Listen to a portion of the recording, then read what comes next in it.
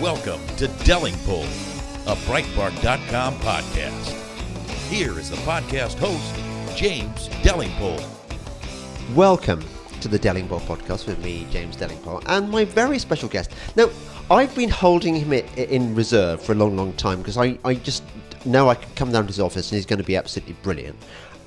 He's Mark Littlewood, the director of the Institute of Economic Affairs, which is just like one of the best things in the world, Mark. Well done. Well done for running a decent crew of happy warriors. Well, thank you, James, and thank you for your kind introduction. It is our job to be happy warriors and spread a bit of happiness and a bit of light rather than heat, and a bit of clear thinking rather than muddled thinking. So I'm in the happy position that I love my job, love my company, love the people I work with, love the cause that I'm supporting.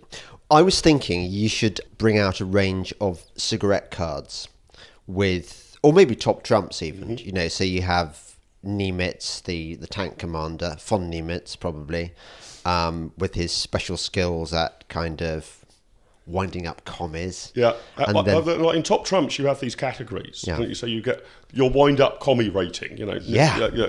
Christian would be sort of 99 out Christian's of 100. pretty good. That. He goes there. Yeah. Yeah. And then you've got Kate, who's just like Kate, the secret weapon against the feminists. Yes, that's true as well. Because she's a woman. Yeah. Which really, really helps. Because you can't talk about the gender pay gap being bollocks without being a woman, really. I think that's exactly right.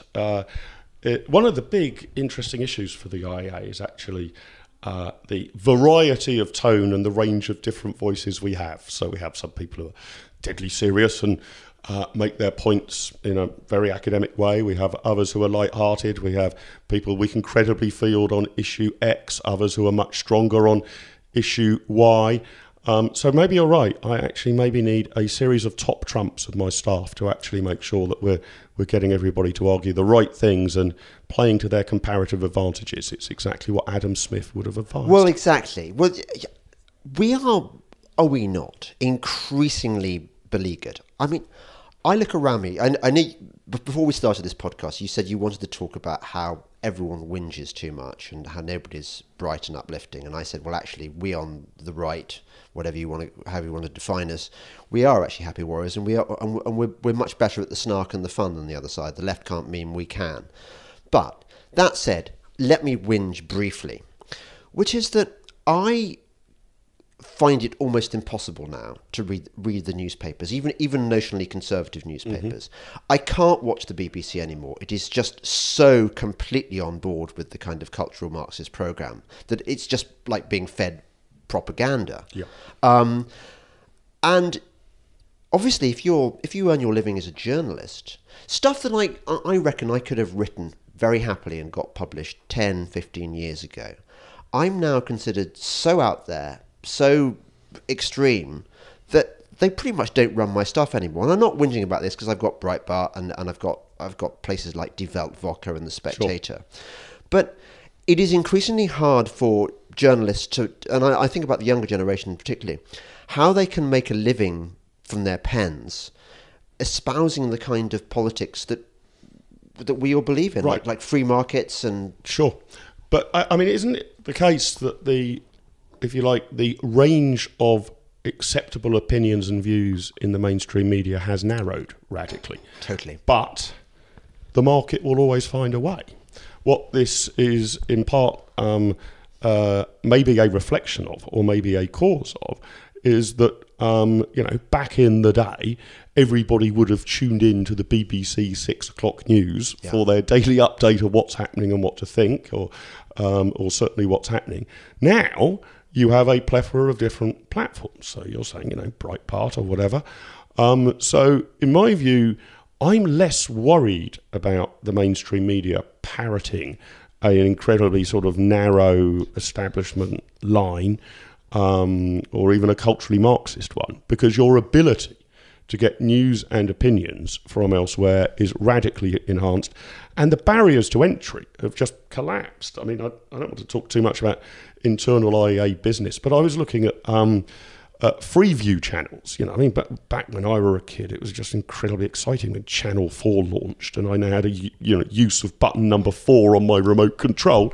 Now, I mean, I could probably only list less than half of the channels that I have on my TV, and apparently, to hire a Freeview channel for a year, I mean, I think you would be sort of channel number 572 or something. Only costs £50,000 there or thereabouts. So you can now launch your own television station platform for 50 grand a year. I mean, you'll need to buy the kit and pay presenters and produce content. Yeah. But this is an unbelievable collapse in barriers to Where entry would to that? media. So if I wanted to buy a Freeview, and I'm quite tempted, I must say. Well, obviously when I get my donors, how much censorship would you be under? You would be under Ofcom guidelines, right? So Well, there you are. You see. my understanding of it is that you could not launch a hardcore pornography channel, for example. You would be under this typical advertising restrictions that apply.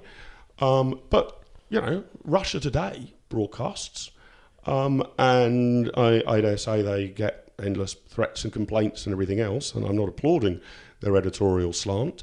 But if Russia Today can broadcast on it, it's not obvious to me that Delingpole Today couldn't. What? So you could have this. I like the sound of this already. Delingpole Today, or just Delingpole channel. Yeah. And you wouldn't have to have balance or anything like that. There's no legislation on that. Well, I think that hinges actually on whether you are a news channel or whether you are a comment channel. And again, what's breaking down really for the regulators here is, again, back in the day when you were able to say, right, there are essentially two television stations, BBC One and ITV, what is commercial, what is public, this is how they're both regulated. Yeah. It is now becoming hazier and hazier to work out what fits into what category. So I don't think they could stop you running equivalents of comment shows. Sky put on comment shows with the sort of 5 people sitting around a table chewing the fat. Clearly, if you started to broadcast things which were manifestly untrue, or you only ever gave wind to one side of the argument, you might walk into... But you see, there you are. You've put your finger on the problem. That the left's definition of manifestly untrue, for example, if you tell the truth about climate change... Sure. On YouTube now, you get a pretty little note directing you to the Wikipedia page explaining that you're all wrong. Yeah. The BBC has declared that no more will it give any space to climate skeptics, despite having people like Professor Richard Lindzen from MIT on the skeptical side of the argument. Apparently, he's not good enough, whereas Michael Mann, the multiply discredited creator of the hockey stick, is. So it. As soon as you get an organisation like Ofcom, which is in a position to decide what is true and untrue, then you become vulnerable to the system of censorship. So I worry about this. No, I think you're right.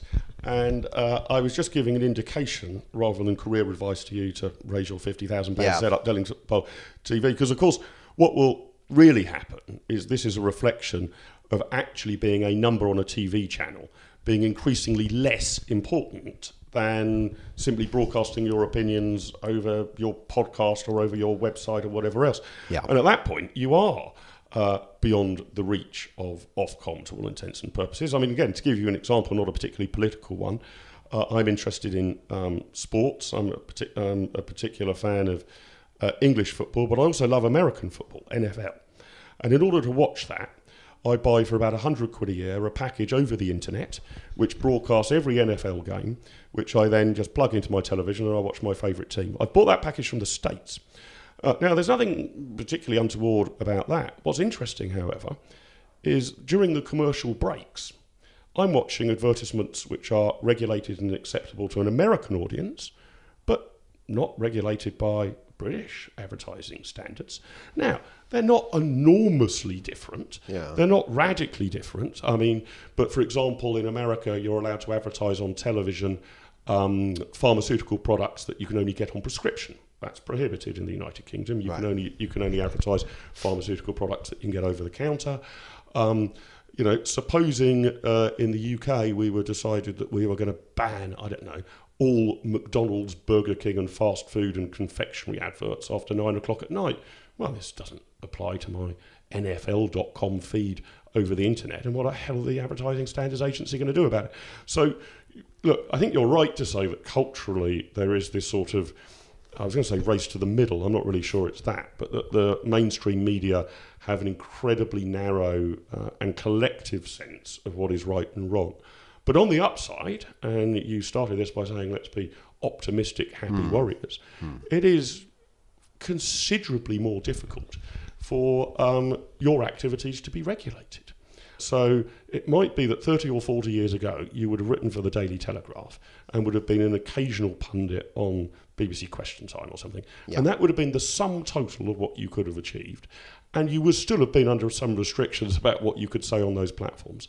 Here and now, your only limit is how many people you can sell your journalism to for how much. That has to be a step in the right direction. Oh, totally. No, I think that the internet has been transformative for freedom of expression, and it's freed voices like mine from being constrained by gatekeepers to a degree. The problem is the left knows this, and the left is in charge of the whole of Silicon Valley. So this is why they're trying to close down. I mean, they'd love to close down Breitbart. I mean, it'd be fantastic because Breitbart was the only news channel that got behind Trump when everyone else was saying he was just hopeless. And now they're looking kind of quite clever. But there are lots of people who think it's evil. I mean, on the left, obviously, and who think it's fake news, even. But good luck. I mean, I would say good luck closing that down. Now, again, if you wanted to be a pessimist rather than an optimist, an unhappy warrior rather than a happy one, you would look at InfoWars being taken offline effectively recently. Alex Jones's sort of rather hysterical conspiracy stuff, and I hold no torch for him or some of his madder views. But it is true that I think almost collectively these sort of Silicon Valley platforms at roughly 3 o'clock in the morning one night took him off each platform. So listen, the new technologies do not mean that censorship, either by the law or by editorial discretion, is impossible. But it makes it a damn sight harder. And if, and I'm not suggesting they would go down this path, but if YouTube decided that you could only post videos of a centre-left or hard-left opinion, they would very swiftly be replaced by a different platform. That's what they've done, though, pretty much. I mean, they've demonetised anything that's not on the left. Well, then it is incumbent upon some techie kid in his garage who wants to make $1 billion to set up a platform that is going to appeal to folk of your and my political persuasion, and such a person will be very rich, and it probably only requires 2 kids in a garage to set it up. Well, that's the theory, certainly, but nothing has really cropped up that has replaced YouTube. I mean, I agree. Look, there's a difference between theory and reality, and we've both read our Hayek. We like Mises and people like that, don't we? And we believe in the markets. We have faith, but actually, there is another force which wants to get away of the market, and that's the state. And or its manifestations in forms like Silicon Valley. And I mean, this to me is the great clash of our times, and maybe it always was the great clash. I think that's right, and I think actually it's incumbent upon people of our sort of Hayekian free market persuasion to probably do a bit more to call out crony capitalism. That when you have got major incumbent companies, and when you have a state that passes huge and complex reams of regulations and tax exemptions, you have a scenario in which barriers to entry are likely to be raised. And that is a situation which I think is getting worse, simply because the regulatory and tax landscape is now impossible for a single human being to navigate. You just cannot know the entirety of the British tax code. You certainly, if you're running any sort of complex business at all, need a whole raft of regulatory compliance officers. Compliance officers probably the biggest growing area of employment in the... I think it's 10% of the US economy. That was about 5 years ago when Mark Stein wrote his book, America Alone. And of course, it's not to suggest necessarily wickedness on the part of the participants here. This is, I think, one of the key understandings of public choice theory. They are just following their incentives. So if you are a major player in the market and you have the ability to A, comply with the rules, and B, ensure that they are not softened or weakened to allow other people to enter the market, you are going to do that. So a big state that has huge numbers of regulators, that has the power to radically change or even just tweak the rules around what constitutes legitimate and independent broadcasting, what tax breaks do you have for producing A, B, C, D or E, will, as night follows day, entirely rationally lead to big companies being crony capitalists who spend an awful lot of their time making sure that the rules stay the way they want them. Yeah. But the solution here to crony capitalism, I think, is to call it out when one sees it. But because the state is so powerful, lobbying, in effect, is going to be an extremely important profession.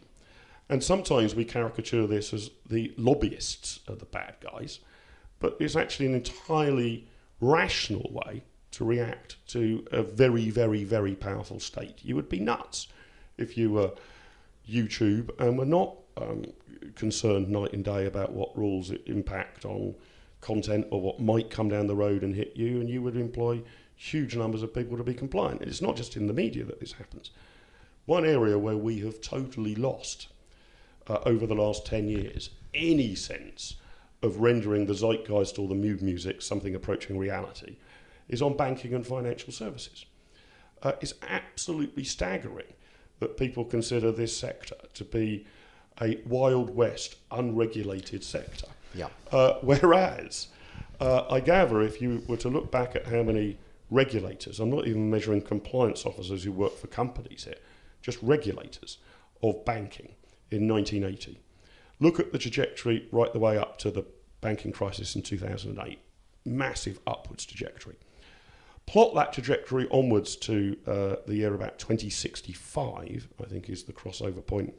By 2065, we will have more regulators than we have people working in financial services.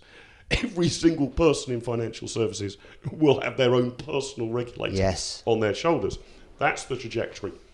And unfortunately, we have not been able to communicate that the world has moved in that direction, did not prevent the collapse of the banks, is continuing to move in that direction. And what we have is anything but a unregulated, devil take the hindmost free market liberal economy. We have a very, very highly, heavily regulated economy with lots of regulators. That is the opposite of Hayekian capitalism. You're listening to the Delingpole podcast with me, James Delingpole, and my very special guest, Mark Littlewood of the Institute of Economic Affairs. Breitbart News Daily with Alex Marlow. Censorship is a key issue here, particularly for people on the right. Do you think it was addressed adequately? Definitely not. It was useful to name check Diamond and Silk. It was useful to check even politicians who had campaign ads that were shut down. But in every case, Zuckerberg was allowed to essentially dismiss the case and move on. Breitbart News Daily, weekdays at 6 a.m. Eastern on SiriusXM Patriot 125. This is Delingpole, a Breitbart.com podcast. Here once again is James Delingpole. Welcome back to the Delingpole podcast with me, James Delingpole, and my very special guest, and long awaited, it's been too long, Mark, it really has, Mark Littlewood of the Institute of Economic Affairs.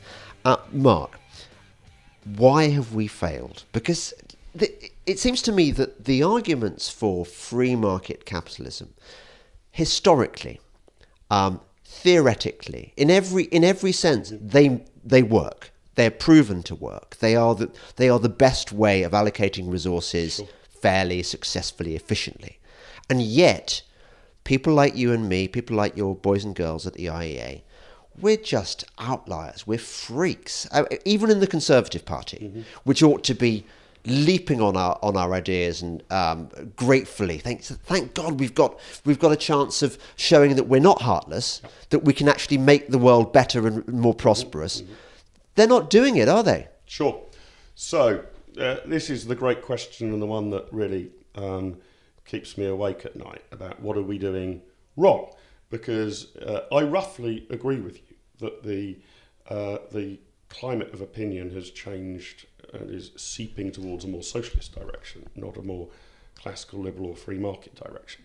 So what's gone wrong? I've been here at the IA for nearly a decade, and I'd like to think we, step up to the plate and put good rational arguments. But the point is to actually win those arguments, not merely to put them. I've got a few theories here. All of them raise problems. I'm not sure of the solutions. The first is we tend to be super rationalists. So we tend to say, here is a diagram or a theory that explains the allocation of resources, or compare on this sort of scattergram the increased GDP in countries that have tended to be capitalist over the past 30 years against countries that have tended to be socialist. We use rational logic to try and win our arguments. And I am not saying that we should be illogical, and I'm not saying we should put forward any information which is untrue, but I think Jonathan Haidt, in his book The Righteous Mind, suggests that you've got to kind of appeal to people's psychology and hearts as much as proving to them theories about allocations of resources. So perhaps we're somewhat robotic. Second issue is really people of a free market persuasion are offering not micro solutions, but a meta-analysis. So free marketeers don't really have a view about whether, I don't know, sake of argument, Toys R Us goes bust and is replaced by Amazon as the main outlet for buying children's toys. Well, the market has done its business. Yeah. My view of whether I like my local branch of Toys R Us or not is neither here nor there. My view about whether people should work at Amazon's warehouse or in a department store is neither here nor there. It's a little bit like people who argue, in favour of democracy. You don't necessarily have to have a view about what the outcome of an election should be in order to say that there should be elections. And free marketeers are a bit like that. So it's a more complex meta-analysis rather than pointing at a particular thing and saying, I don't like it, and here is a fix. And then the third problem is the sort of Bastiat conundrum, the difference between the seen and the unseen. That if you spend a vast amount of state money on project X, it's probably a very inefficient allocation of resources, but you get something at the end of it. If we complete HS2, for example, there will be and I hope not. I hope we won't, because it will be a colossal waste of £100 billion. Yeah. But if we do complete HS2, you will be able to point, and its defenders will be able to point, at what I assume will be a nice, swanky train that goes really quickly. People don't really get into what else might have happened with that $100 billion had we left it in the hands of taxpayers. You don't see the opportunity cost, whereas you see the thing. I mean, the London Olympics, a classic example of that. An absolutely colossal waste of money. Yes. We spent more on the London Olympics than we spent on prosecuting the Iraq War. I mean, I'm not sure I was in favour of the Iraq War ever, but at least as a sort of war, you'd expect a vast amount of money. You get some bangs for your buck in a war. But the London Olympics, you can still sort of point at a list of heroic gold medalists and a big, nice stadium that's been given to West Ham United. There are things to point at. Whereas what else might the money have been spent on is a much harder argument to get across.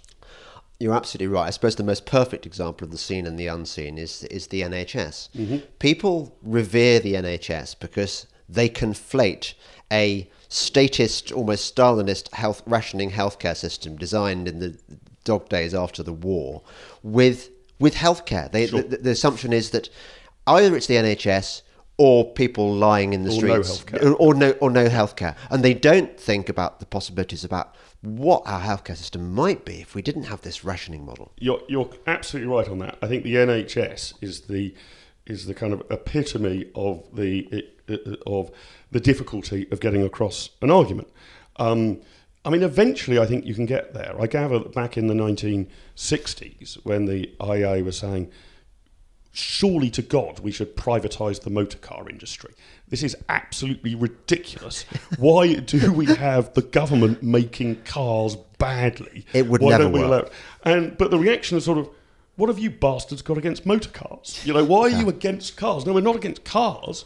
And exactly the same thing's happening. Why do you hate the Mini? Why do you? I mean, I'm highly sceptical. I'm deeply opposed to the NHS model. But the immediate response is, what have you got against healthcare? I mean, and I think the NHS actually brings in even bigger problems in trying to explain the opportunity or the potential of a different system.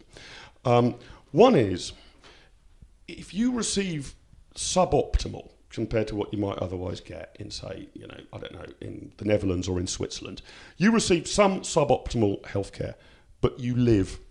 So I can give you a live example. About 10 years ago, I had an absolutely catastrophic asthma attack. I was rushed to hospital by the paramedics. They were pumping me full of adrenaline in the back of the ambulance. Nip and tuck whether I was going to make it. I was in intensive care. And did you? And I did. I was in intensive care for 3 days. They told my parents overnight. They thought I was going to pull through, blah, blah, blah, blah. And, 2 days later, I'm not quite on my feet, but awake and conscious. And a week later, I'm on my feet. Now, what's my immediate reaction here?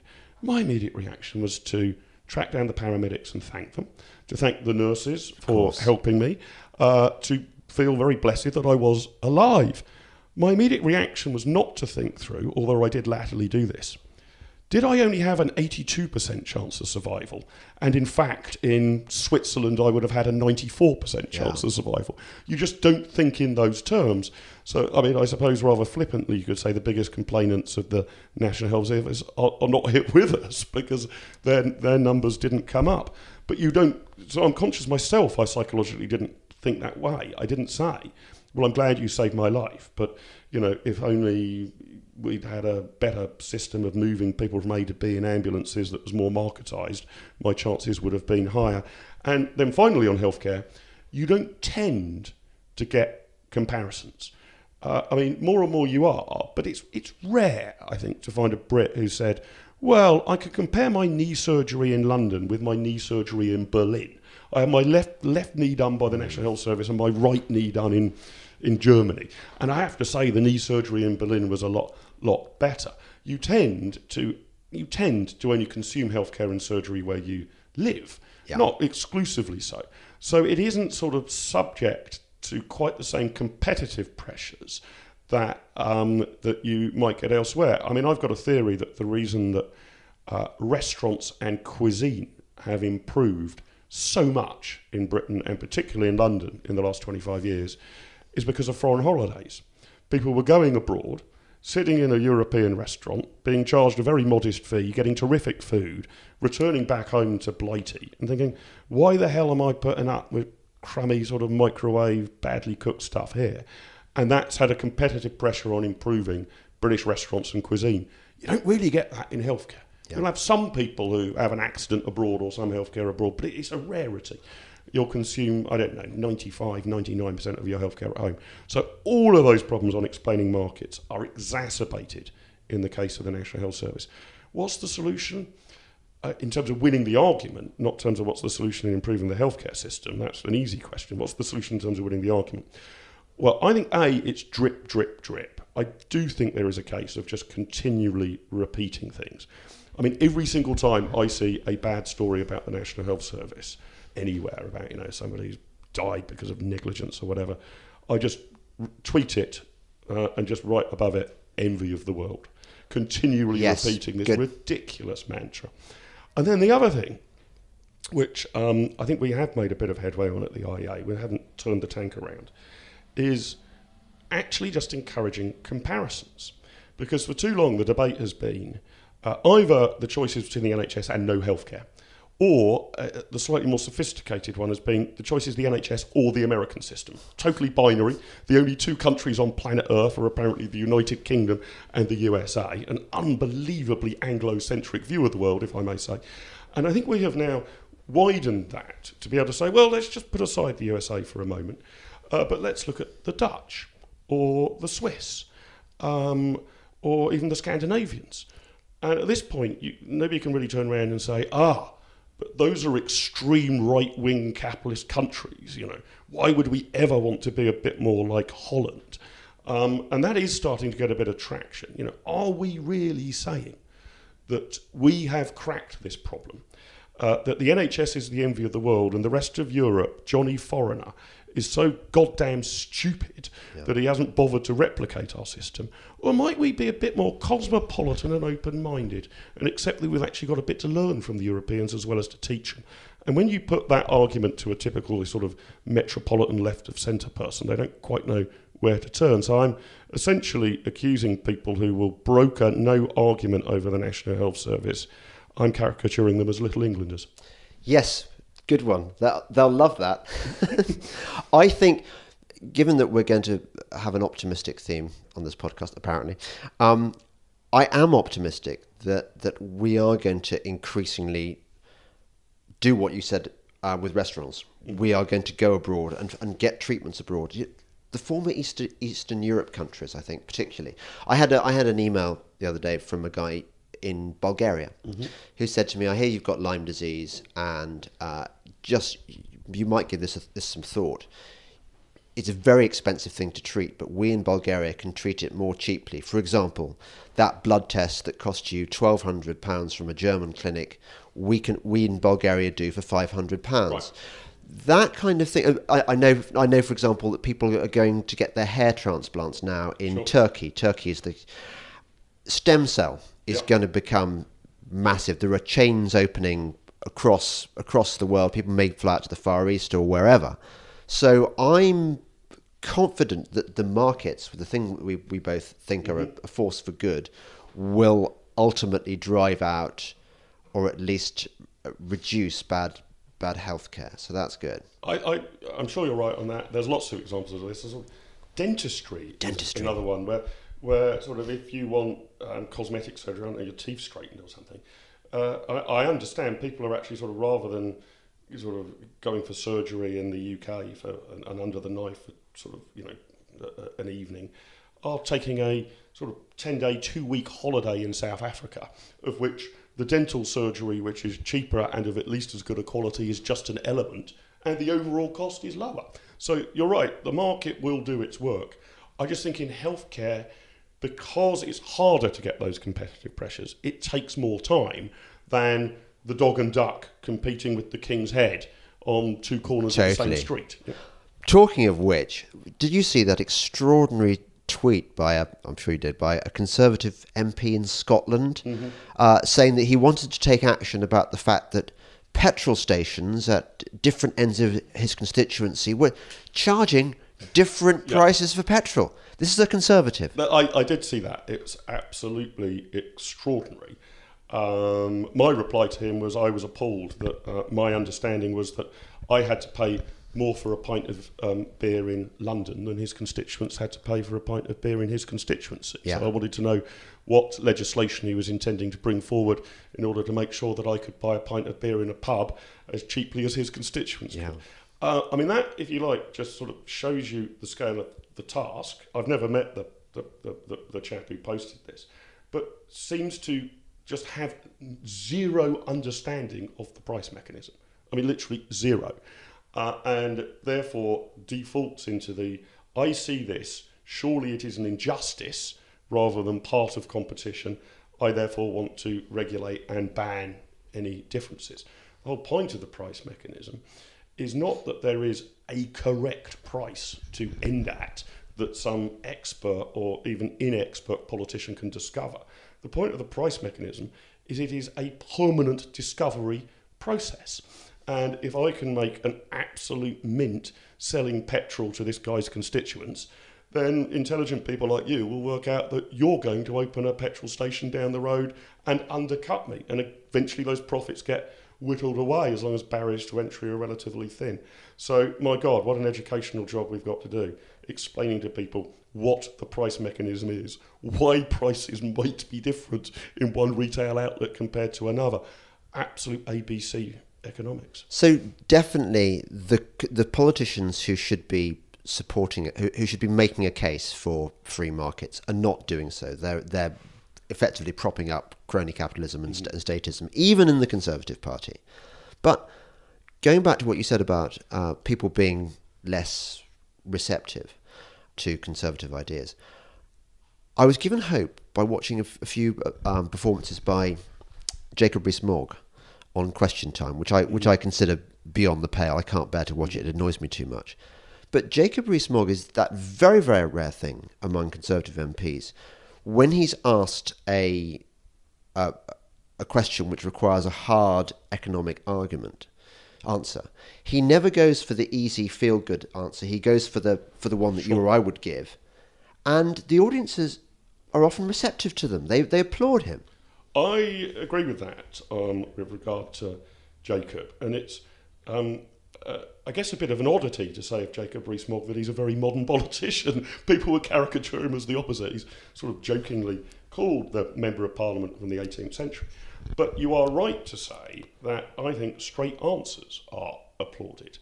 And the idea that I fear a lot of people who might otherwise be assumed to be in favour of free markets, you mentioned the Conservative Party, fall into is sort of capitalism is good as far as it goes, but it doesn't really go that far. And therefore we should probably engage in more and more price fixing, all sorts of different points. I think with our minimum wage legislation now, we are fixing the price of labour for 20-25% of the workforce. You know, the more you increase the minimum wage, the more that will be true. We need to price fix for electricity. This Tory MP wants to price fix for a law that in your constituency petrol needs to be sold at a set. Very worrying. And actually, you need to sort of rediscover the basics. I've been particularly disappointed a year or so ago, I think this was, with both the Prime Minister and the Chancellor in different speeches. I think it was the Prime Minister's Bank of England. I think she was speaking at the Bank of England. And you hear or read the sort of first paragraph or the first substantial paragraph saying, we need to make again the case for free market capitalism. We need to get back to basics and make that case again. It is important that we stand up for free markets and capitalism. But then does not make the case, then segues immediately into, that is why I am unveiling today the biggest state house building programme since the 1950s, or that is why we are going to fix the price of electricity. It's absolutely extraordinary. I'm not such a purist that I would say there is never any intervention that you should have in the marketplace, or that there is no role for government, but those who are perhaps taking the basics of free market capitalism for granted and saying we need to restate the case are not restating the case. They are just restating that we need to restate the case, and that's not very helpful. These points also are sometimes quite tricky to grasp. I was thinking about the minimum wage. My daughter, I took her home for the weekend with one of her school friends, and they were asking me for counter-arguments for their lefty teachers, because, of course, even at private schools, the teachers are all bloody leftists. You know. So we were talking about Thatcher and the coal miners, for example, and I said that more coal mines were closed under Labour than under Conservatives, and we were talking about the minimum wage. Yep. And I explained to her something that probably had not been taught by her teacher at all, but you get this from Thomas Sowell and so forth, which is that a minimum wage is a tax on labour. It makes labour more expensive, more unattractive to businesses.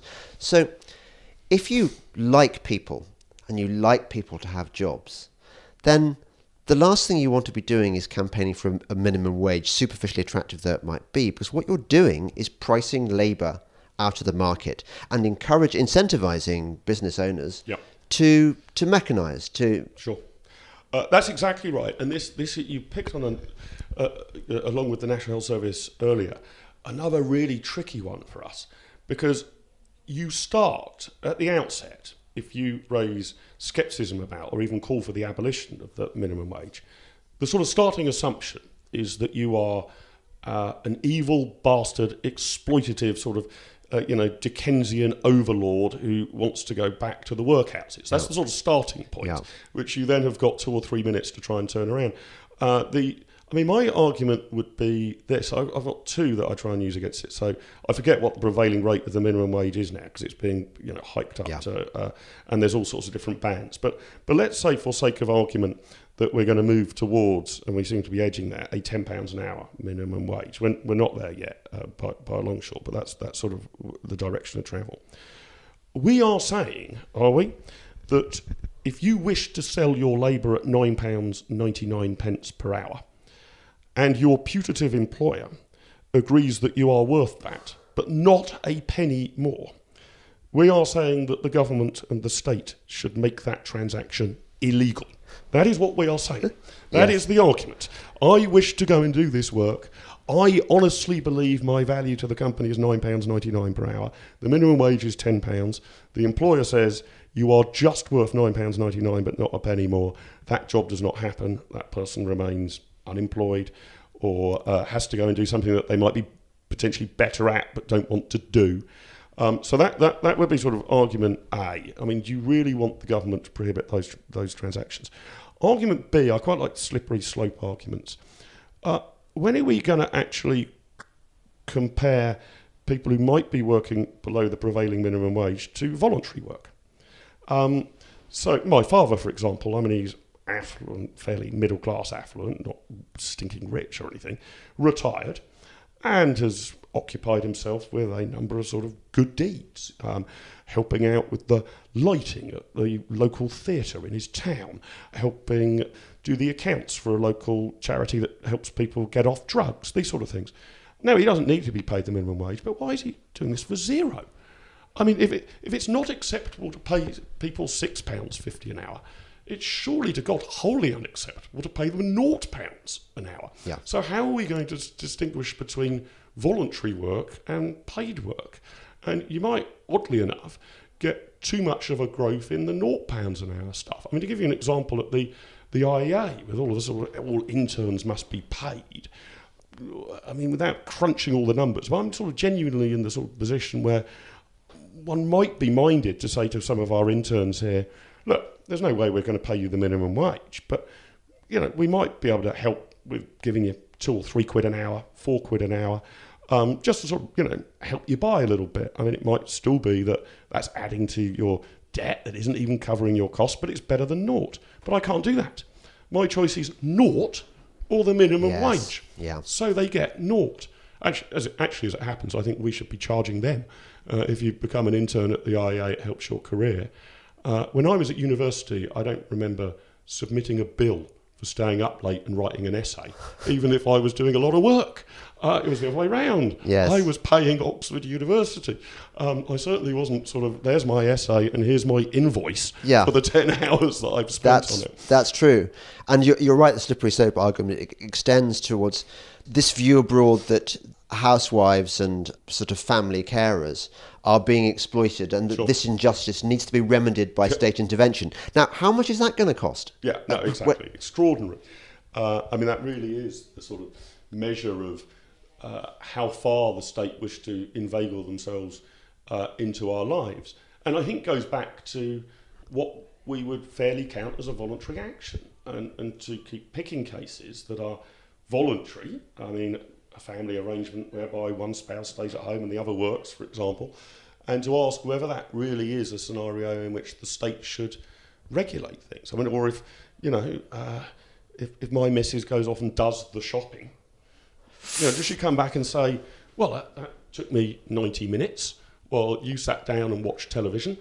90 minutes at the minimum wage rate is, you know, £12.50. Give me £12.50 to be doing the shopping. Mind you, I'm sure it's the same in every single marriage, sort of competitive martyrdom, that, look, I did this, and look, my suffering was much greater than yours when I went and took out the bins. No, you're absolutely right on that, James, but the key thing is that you set your own price mechanism within your marriage. It is not set by the state. You do not have the bin regulator coming in to say, oh, well, each bin that you carry, you know, out to the rubbish is 50p, and each time your wife does the washing up, it's £5. So you do have those trade-offs. They don't typically involve money, or they could if you wish to inject that into one's relationship. Yeah. But the key thing is they're voluntary. Yeah. You're listening to the Delingpole podcast with me, James Delingpole, and my very special guest, Mark Littlewood of the Institute of Economic Affairs. Breitbart News Tonight with Joel Pollack and Rebecca Mansour. I said that it's the epitome of hypocrisy.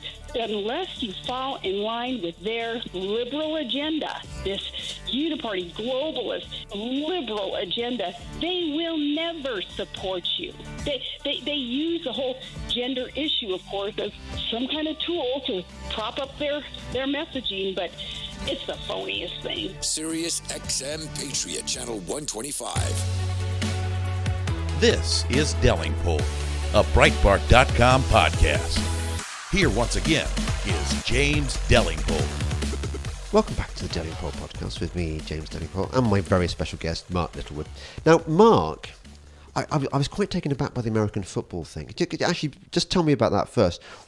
Why should I care about American football? Isn't it very sort of stop-starty and... It is very stop-starty, that's true. It is not. It does not have the beauty of the free-flowing nature of association football. But it is an amazing game. I mean, the best way of describing it is basically chess on steroids. So the chess pieces of the various players on the pitch, the decisions about what to do and where to move are essentially made by the coach on the sidelines, who is communicating that information directly into the headsets of the players, who are therefore actors being directed on the stage. And the key aim is which coach basically outwits the other. So to that extent, it's like chess. You know, if I move my knight here, are you going to move your bishop there to counter-check it? And you're trying to get to checkmate, but with real living human beings in which you simply need to outwit your opponent. It's fantastic to watch. If it does take a good couple of years to understand all of the unbelievably complex rules. Yeah, so what made you do it? Because, I mean, wasn't it like I remember when I was trying to get into drum and bass, and it took me a good week before I started, but I knew that one had to get into drum and bass because it was going to be a thing. But why would one, as an Englishman, why would one want to be interested in American football? Well, this explains a vice of mine. I mean, I'm genuinely quite interested in sports and games and like having a hinterland. But I play a lot of poker in Las Vegas. Oh, do and you? In order to be a mildly good, I'm not an excellent poker player, but I'm just about win at the low stakes in Las Vegas. A key thing about being a poker player is do not play too many hands. You should be throwing 80% of your hands into the junk without betting. And it probably takes a good minute or so to play a hand at a live table. So you are spending most of your time just throwing away your cards. All Las Vegas poker rooms have lots of televisions showing sport. So if you are spending 90% of your time at the poker table simply throwing your cards in the muck and wanting some distraction, you start watching the sports. And so I started watching both baseball and American football in order to make sure that I wasn't getting my entertainment from betting on poker hands that I should not be playing. And how does baseball? You haven't mentioned that. Is that good? I like it a lot. I mean, everybody says it's just sort of an American version of rounders. I think it's really the American version of cricket. It's a bit like American football. You could say it's stop-start, and a single game does take quite a long time to play. You know, sometimes 3 hours or so, but that hardly compares with Test cricket. And again, you're trying to outfox each other. I mean, it's great eye candy. I'm not totally sure I would sit down and be glued to every single play in a baseball game. I've been to quite a few live baseball games, and it's a little bit like cricket. You'll get yourself a beer and some popcorn, sit down, and then have a wander around the stadium. And if it starts to look exciting, then come back and watch a bit. So that's sort of how I got into American sports. Right. Have you seen the new souped-up cricket that in the brightly coloured outfits and stuff that they play in the West Indies and elsewhere? Cricket is a game that I've never actually quite understood. Is it because you're an oik? It is because I am an oik. I think that is entirely fair, actually. All of my sporting preferences are deeply working class. Formula One, football, rugby and cricket, I don't pretend to understand. So it's either because I'm an oik or it's because I'm a kind of mockney and trying to establish and prove my working class roots in virtue of the sports that I follow. Well, I know that you support an obscure football team called Southampton. Yes, that is true. Yeah. I mean, they're kind of are they are they in the Premier League or not? They are in the Premier League. Oh, sorry. So that doesn't mean that they're not obscure. I mean, I do support a football team that basically never wins anything. It's a form of masochism, essentially. Being in and staying in the Premier League is pretty much the height of Southampton Football Club's ambitions. Can I tell you my dark secret? My dark secret is that even when I was a kid, I felt I had to have a football team to stop, so that people will ask what your favourite football team is. You don't say I haven't got one, because that would be stupid, wouldn't it? You get bullied. And so my football team was always the Wolves. Right. Because that's my uncle's favourite. My uncle's a football fan. Well, My dad wasn't. So I've always been a Wolves supporter, but without paying attention to the results particularly. Yep.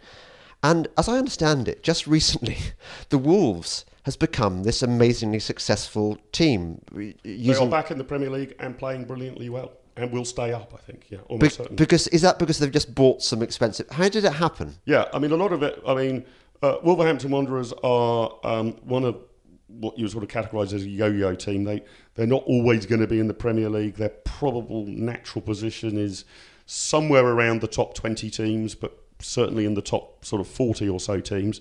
So are they going to be in the top division? Are they going to be in what used to be called the second division? They're always going to be sort of straddling that, a little bit like Southampton, to be honest. But money goes a long way, and they've invested in their team and their stadium heavily. And although we've only just started the football season, of the teams that have been promoted into the Premier League, they definitely look like the strongest. And very few pundits think that they are going to be relegated this season. Right. Well, what about... Was it Leicester, the team that won the... It was a 5,000 to 1 shot. They won the Premier League in, when was it, 2015? 5,000 to 1 at the start of the season. I mean, an absolutely... I mean, PhDs need to be written on how... Has that been made into a movie yet? It is being made into a movie. I bet it is. That'd be a good film. I'd watch that. But it's one of those sort of, you couldn't make it up sort of thing. If you made it as a movie without it happening, it would be considered utterly, utterly preposterous.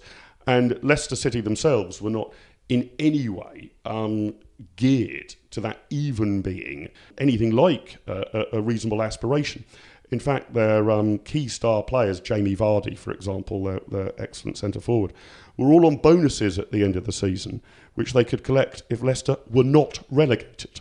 There were no bonuses on you get a payout if we win the league. It was considered that the height of their ambitions was simply not finish 18th, 19th or 20th that would get you relegated. And if they could escape the jaws of relegation, they would give the playing staff bonuses. But I mean, something like that will almost certainly never happen in our lifetime again. 5,000 to 1 was probably the appropriate odds, so it will happen about one season in 5,000. Okay, so Jamie Vardy, is he now a more valuable player? He is a more valuable. He's actually chosen to stay at Leicester City. He still plays for Leicester City. Leicester have not reached those heights again, but are probably now an established Premier League club, one of maybe the top 10. He's actually just retired from England, but he got himself into the England team. Yeah, I mean, he would have done very nicely, thank you, from it. Riyad Mahrez, who was probably equally important, possibly even more important to their Premier League winning team, has shuffled off to Manchester City, where he will be making colossal sums of money. So really, in most cases, although Vardy is an exception, playing spectacularly well for a lower or middle ranking team is your ticket to get into a top ranking team. And you have a theory, I understand, which is that footballers aren't overpaid. There's absolutely no evidence to suggest they're overpaid at all. What they have been brilliantly successful at is ensuring that they receive the full fruits of their labour. So right back in the day, you used to actually have a maximum wage for footballers. Did you really? And that, of course, meant that if football or the team were colossally successful, there were supernormal profits going to the owners. Because I was putting the Manchester United team on the pitch, their wages were capped. If loads of people were coming through the gates buying gate receipts, well, who got the big slice of the money? The evil capitalist bosses who own Manchester United Football Club, not the poor working class people who were turning out and actually scoring the goals. It was down to Jimmy Hill, actually, who was the head of the Professional Footballers Association at the time, went on to become a very famous broadcaster for the BBC, God rest his soul, who managed to get the maximum wage scrapped. So there is no cap on what you can pay players anymore, and they have been spectacularly successful on getting their wages up and up and up. Bobby Moore, who was the England World Cup winning captain in 1966, his first job as a footballer, he was paid in today's money, £14,000 per annum. And this was a guy who went on to be quite almost certainly in the best England team of all time, if you draw up the top 11 now, and quite possibly in the world's best 11. 14 grand a year in today's money was his starting point. You can now earn as a decent player, even if you're playing for Southampton, £60,000 or £70,000 a week. Oh my God! To play for Southampton Football Club. And to lose every week. we're not quite to be really the worst football team in the world. We're sort of, I think we're 13th in the Premier League. Oh, that's all right. And it will be similar at Wolves or another team. Oh, I think I want to watch Wolves beat you now. I'm suddenly all excited. Those sort of clubs, where if you're playing for one of the very top teams, you could well be on £200,000 a week. This is a hugely successful movement by the workers. It is nearly impossible for the capitalist bosses to make a profit in football anymore because it is almost a perfect competitive model. In fact, the ratio between the cost of your playing staff, your footballers on the pitch, and your results is almost is almost a perfect correlation.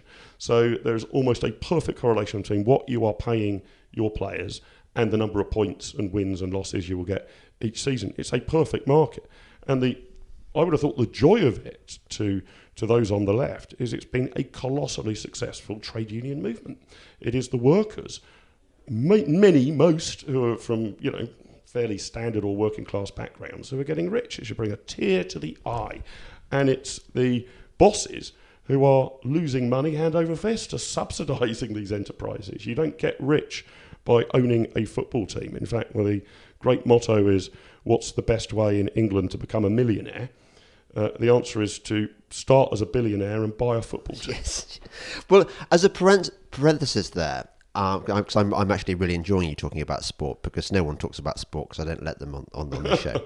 But it is interesting, isn't it? Every now and again, the Mail and similar newspapers will run an article saying how disgusting it is that these vile jobs are hideously overpaid, and what kind of example does it set when hard-working nurses only get peanuts and yada, yada, yada. And I was thinking that is the classic example of the problem that we free marketeers have, that even conservative newspapers find it more seductive to make these cheap kind of the world's falling apart, hysteria, cheap shots, than they do to say, look, good on you. Yeah. Good on you guys. This is the market working, and actually, good luck to them.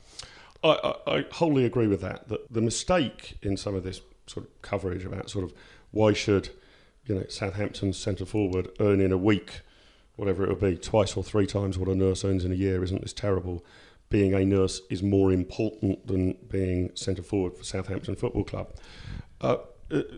Is riddled with a misunderstanding of how the market is supposed to work. You are not paid on the basis of what you're doing being important. You're paid on it being valued and a unique skill. So for all of your jokes about how terrible Southampton Football Club are, the truth of the matter is there are very, very, very few people who are competent enough footballers to be able to play for Southampton Football Club. I mean, a tiny, tiny fraction. What, not even me? I don't think you quite make it, although we are, you're kind of slender, and, we are looking for a new right back, so, maybe you should polish your boots. I quite like being defence, actually. Yeah. So, well, there you go. Drop them a CV. Okay. Every time the manager position comes vacant, I always apply for the job. I've so far been unsuccessful. Given the only evidence I can pray in my aid is that I'm pretty good at the computer game championship manager, but that hasn't got me an interview yet. But look, what you're paid for is not whether what you're doing is important, and clearly being a nurse or a doctor is important. It's how unique the skill is. It's also not whether you're hard-working. It's how productive you are. And I get annoyed at this cliche of hard-working families. Look, I'm not trying to suggest that everybody in Britain is lazy, but the truth of the matter is we work fewer hours than our parents' generation or our grandparents' generation. Why should you be paid for being hard-working? You might be hard-working but highly ineffective. And why is it always the sort of either the soft, cuddly professions like being a nurse, or the slightly manly and heroic professions like being a firefighter that are singled out? I mean, what about sewage workers? I mean, having clean running water I would say is pretty much a necessity in society. But I never hear anybody saying, well, it's nice to have a nurse to patch me up, but really more important is that I have clean running drinking water coming into my flat. And clearly having clean running drinking water coming into my flat is more important than whether my football team wins a game of football. Therefore, sewage workers and sanitation staff should be paid more than Ronaldo or Lukaku or some such like. The price mechanism is there to reflect talent that is valued. And these numbers are only going up because mugs like me pay a fortune to watch football. And it's not so much going through the gate receipts anymore. It is that the English Premier League is one of our most fantastically successful exports. I think I was told that the Man United-Man City match last season, the top of the table clash, was watched by 1 billion people across planet Earth. And in the era of modern television, these people are paying for it. I mean, I pay Sky Sports a lot of money to watch that. But even in poorer countries, people will still be throwing in $1 or $2 or whatever it might be to watch that game. And they're watching that game because of the quality of the 22 men on the pitch. Those guys get very rich. To be honest, they're not paid obviously more than top pop stars. So, if Elton John or Madonna or whoever else can sell out Wembley Arena or Wembley Stadium or go on a world tour charging $150 a ticket or more, and people are flocking in to see them, they make a ton of money. Football is no different, and there is no reason why these people should be paid less than superstars in other forms of entertainment, be that pop stars, be that top-selling authors, and good luck to them, I say. Why should J.K. Rowling be extremely rich because she writes books about a fictitious child wizard? Why shouldn't she go and become a nurse instead? Is that more important? Well, the judgment of the marketplace is loads of people love the joy of reading her books, and the judgment of the marketplace in football is large numbers of people like the joy, or in my case, the agony of watching players in our strip kick a spherical piece of leather around a pitch. Yes. I like the idea, by the way, of J.K. Rowling going off to become a nurse. It might mean she's got less time to spend whinging about stuff on Twitter, which would be a... Well, the other great line I love about people getting rich is oftentimes businessmen are sort of told, well, you seem to have made your first sort of £10 million. Why don't you just retire now? Why are you trying to make another 10 million or another 100 million? Nobody ever says to an author, why have you bothered writing a third book? I mean, your first 2 books sold enough. You're now rich. Why write 7 Harry Potter books? Why not stop at 2? So it's strange the way that we encourage sort of more effort, productivity and output in one area of the economy, let's say, making films, releasing songs or writing books, but seem to have an antipathy to it if it's a sort of straightforward bricks and mortar business and you're trying to increase your personal fortune from 100 million to 200 million. That seems legitimate if you are a pop star or the author of books about a child wizard, but not legitimate if you're a manufacturer. But also I can speak from personal knowledge here, of a member of my family. People who are entrepreneurs actually often don't give a damn about the money. The money is merely a measure of their success, a gauge of their success, but they don't know how to spend it. Sure. They're much more interested in building a successful business, in the same way that were I to write another book, I would be asking myself, how can I write the best book that's going to appeal to the most people while simultaneously remaining true to my principles and my... Business people are the same. Money is just a thing. It's not the main aim. You're absolutely right on that, and it's also pretty much the only route to success. I was talking a couple of years ago to someone who runs an agency basically trying to match up angel investors with budding entrepreneurs. A very noble thing to do. And she was telling me that she can sort of tell whether the entrepreneur has a chance of making it by asking them what they want to do. And anyone who turns around and says, well, I really want to be a millionaire by the time I'm 30. Yeah. And I really want to make the biggest profit I can and live in a big house. I'm never going to make it. The ones who make it are the ones who say, I've got a fantastic idea on how to improve coffee machines or lawnmowers or whatever it might be.